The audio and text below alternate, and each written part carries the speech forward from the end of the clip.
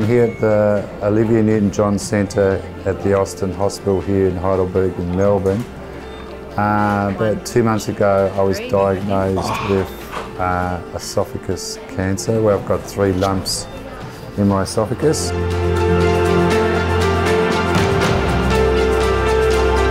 Today hooked up to the machine for all the chemo coming through me, so I'll be here for a couple of hours.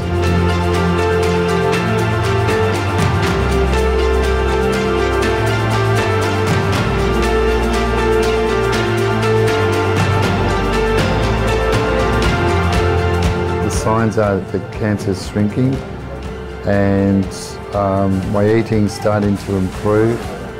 So it's all looking good. So I've got 1 more chemo to go on the 3rd of December, scans, and then hopefully they'll operate to get the tumours out before Christmas.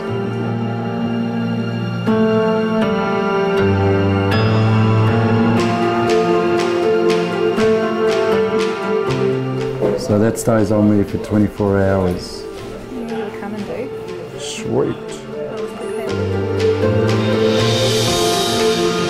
So thank you for all your support and love and prayers, and I'll just keep fighting it, because I've got lots to do. Cheers.